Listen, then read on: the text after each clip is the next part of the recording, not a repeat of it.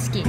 So in this formulation, the emulsifying wax that was used was prepared prior to the preparation of the paste, and there was also a change in the ingredient where we changed this yellow soft paraffin to white soft paraffin as it was unavailable at the lab during that time. So now let's proceed to the dosage lab to prepare the product.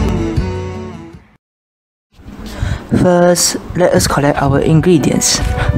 Let's go! Collect 1, collect 2, collect 3, collect 4, collect 5 and 6. There are 6 ingredients in our basket now. Let's put this on the bench. Now, let's look properly on how to wash our apparatus before we start our experiment. Firstly, wipe off the table by using a piece of cloth.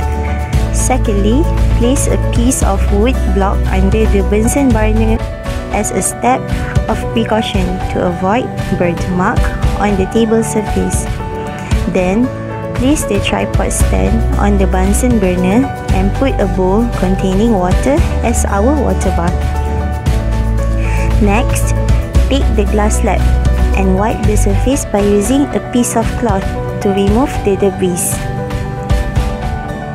Do not forget to take the palette knife as we would use this to navigate our product during the experiment. Take also the mortar and pestle, glass rod, an evaporating dish, measuring cylinder, and a 250 ml beaker, and organize all of them on the table. Now we are ready to run our experiment. The ingredients that we use to prepare this paste are zinc oxide, coal tar, starch, white soft paraffin, cetramide, and cytosterol alcohol. First, turn on the Bunsen burner to heat the water bath. Adjust the intensity of the flame to the preferred one. Okay, now 0.25 gram of cetramide and 2.25 gram of cytosterol alcohol has been correctly measured. So let us see how Kathy does the preparation. Yay, it's finally my turn. Let me transfer 2.25 gram of cytosterol alcohol into the crucible on the water bath first. Why so long one? Finally, it's time to add in 0.25 gram of cetramide. Yee! Sticky coal tar. In this case, we should use glass-lined paper or plastic instead, because if you use weighing paper instead, the paper will absorb the moisture content in the sticky coal tar. So, and thus, we cannot transfer all the coal tar from the paper into the evaporating dish later. So we will lose some of the compound there.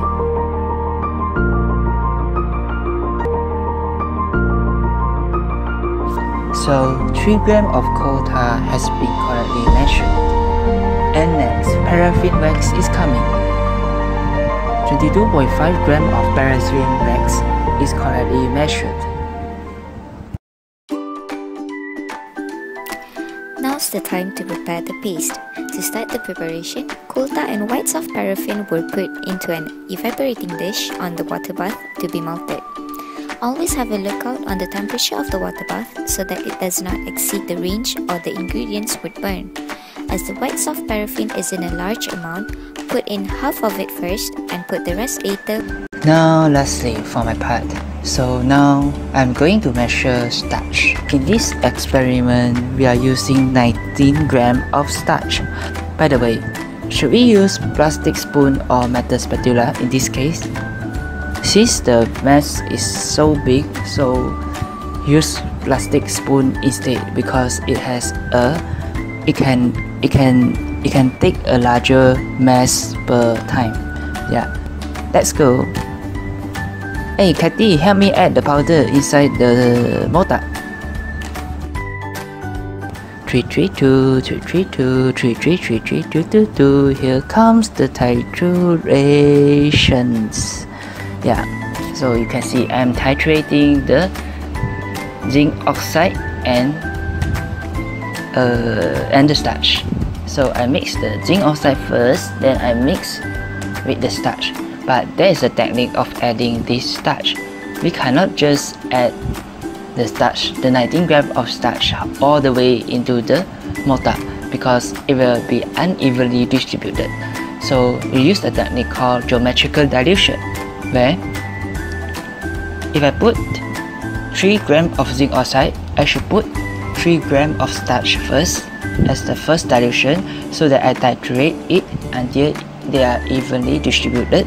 And next, because 3 plus 3 is equal to 6 grams, so now I add another 6 grams of starch to become 12 grams of mixture.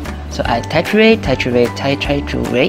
and now it's 12 grams, so I add the remaining starch into the compound and it becomes the overall mixture.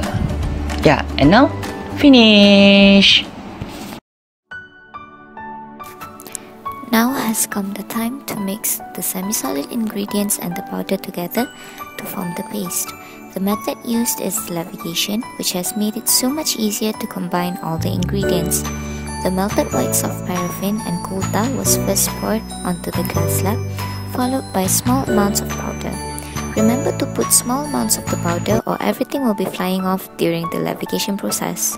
Once all the solid and semi-solid ingredients have been mixed, your paste is now ready.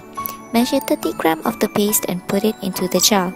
Use the spatula to tidy the sides of the jar and make sure it doesn't look messed up in there.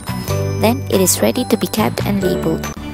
Now I am typing the red label. We will be using red label instead because it is for external use. This medication is applied as directed when necessary. We must also store this medication in a cool and dry place, and any remaining it should be discarded after 3 months. Okay, now let's go through a self-reflection session. There are several mistakes that we should not be committed in this experiment. Firstly, we should handle the flames properly by lighting up the lighter before opening the gas. This is because if you open the gas first and then we ignite the lighter, it will cause a big flame which might injure other people. And besides, we should have proper care when dealing with hot objects. It's a good idea to wear wool gloves. Yeah. So we should not handling hot object by using bare hand because it might burn our skin. And the third one is a big no to roll up your sleeve, as the lab coat should be covered fully in order to prevent any injury or any chemical harms here.